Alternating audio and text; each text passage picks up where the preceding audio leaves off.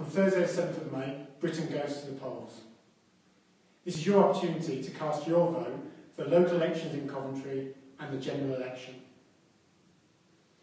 To register to vote, you must have done so by Monday the 20th of April.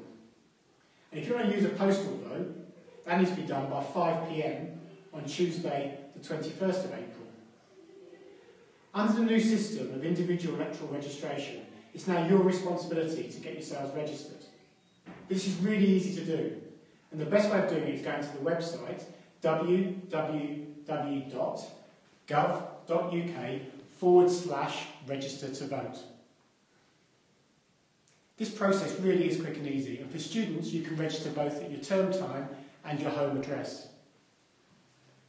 So if you're not registered yet, please do so as soon as possible.